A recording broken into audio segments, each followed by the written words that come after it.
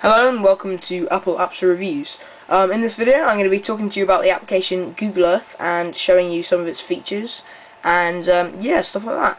Okay, so here is the application. It's free on the App Store. It came into the App Store about a month ago and I think it's quite cool, yeah.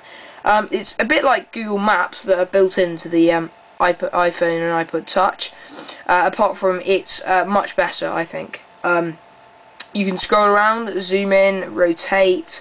That's really useful because that's not in the maps. You can also get your current location by pressing the button down there, and also search feature there. You can click that button to straighten it up to north and south.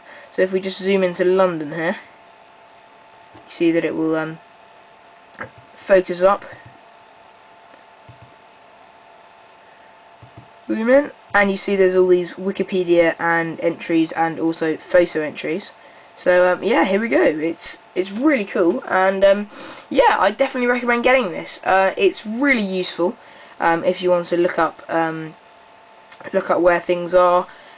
It is better because you can rotate than in Google the Google Maps application provided when you get your iPod Touch. You can't do that. That's a really irritating feature of the maps built in, but this is much better.